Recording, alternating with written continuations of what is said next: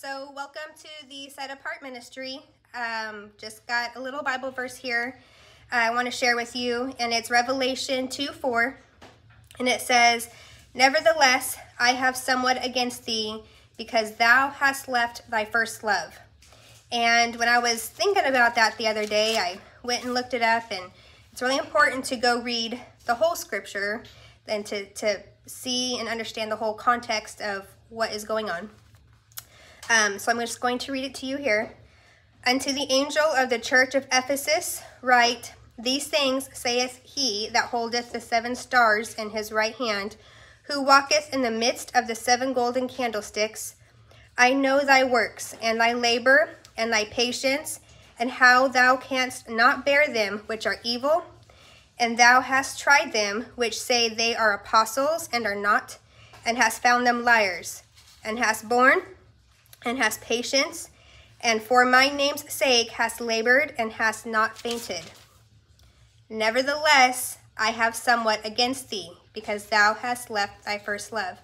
And so here, when I was reading, praying about it and reading commentaries, it talked about how this church, they started on fire, they started right, but then they got into a groove. They got into patterns, and that became their way of doing their walk with Christ.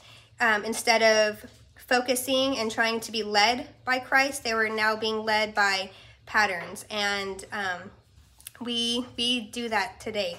I am a creature of habit. I am guilty of this, because when I see something that works, I get in that groove and I stick with it. But when I was reading this, it kind of hit me a little bit different this day, and I kind of wanted to just kind of fill you in. It was really neat the way God kind of laid it on my heart. But I want to encourage everybody to, if you are doing any kind of ministry, whether it be through your church, whether it be through your family, whether it just be you wanting to go to the store and talk to people up and down the aisles, that's awesome. I want to really encourage you to always be led by Christ and led by the Holy Spirit when you're doing this, and don't just focus on what has worked in the past, because every situation is different. And it seems like a lot of people that, like Randy and I, will be watching, online or YouTube or whatever, a lot of really good preachers and other ministries, they start good and they start on fire, and lives are being changed. People are being set free, and there's a lot of fruit that is being shown, or that is coming of these ministries. But after time, people get into their patterns, and they're like, wow, well, this is how we've done it in the past, so let's just continue to focus on it this way. And when we do that, we are not letting Christ direct our paths, and we are not letting Christ fully work in our ministry, and it's now become us just falling into this pattern. And I want to read verse 5 here as well.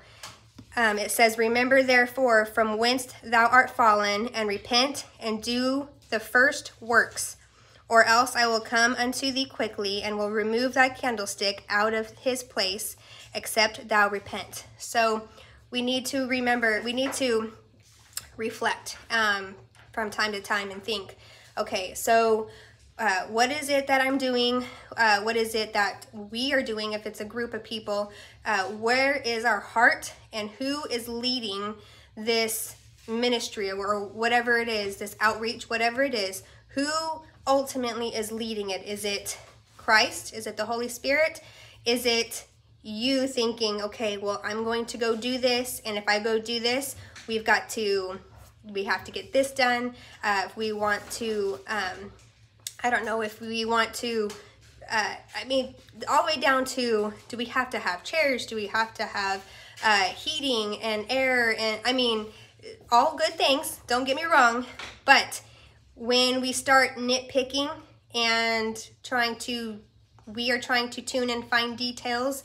We are no longer letting Christ run our ministry. We are now dictating how it's going to be. Kind of like, and it just kind of came to me, is, you know, when Jesus was talking and he told the disciples to go get some food, you know, they were like, wait a minute, we don't have enough food for all these people, and what are we going to do? And Jesus was like, go get some fish and bread. We'll take care of it. You know, the people automatically wanted to figure out the fine details, but Jesus was like, that's not the point. You're missing the point. And so don't worry about the fine details.